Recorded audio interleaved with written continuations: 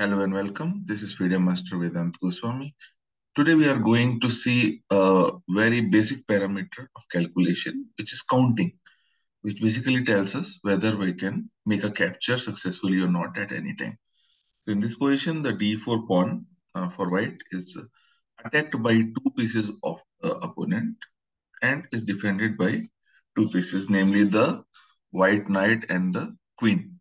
So the attackers and defenders are equally numbered, which basically means the capture cannot be made successfully. It will end up in a loss for the attacking side. So let us see. This happens, and black ends up losing two pieces, while white loses a pawn and a piece. If we see the same position now, now the capture can be made successfully because there are three attackers. If you can mark it correctly, there are three attackers.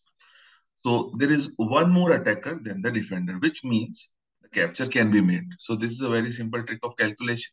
Simply count the number of attackers versus the defenders. If you have one more, you can go ahead with the capture and always start with the smallest one, which means the capture should start with the knight or the bishop.